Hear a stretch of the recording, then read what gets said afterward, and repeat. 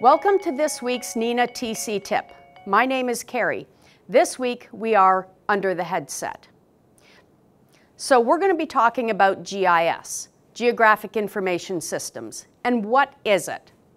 You have a map on your computer screen, but do you know how that data gets uploaded and updated? A map isn't really just a single layer of information, but it's actually multiple different layers of information.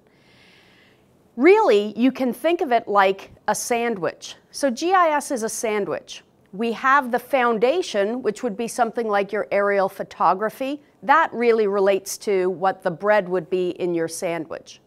We have other ingredients, address points, road center lines, fire hydrants, and really the list is unlimited. When we relate that back to what a GIS is, that's your meat, that's your lettuce, your tomatoes, all of the different ingredients.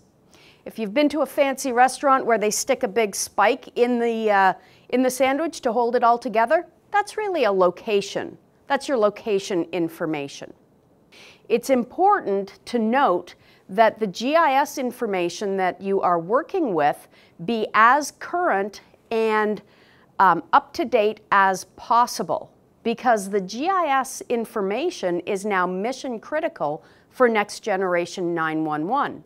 So as a telecommunicator, if you see a problem with the GIS data, let your supervisor know, let your director know, let the GIS person know so they can get it resolved, get it fixed, and get updates back to you as quickly as possible.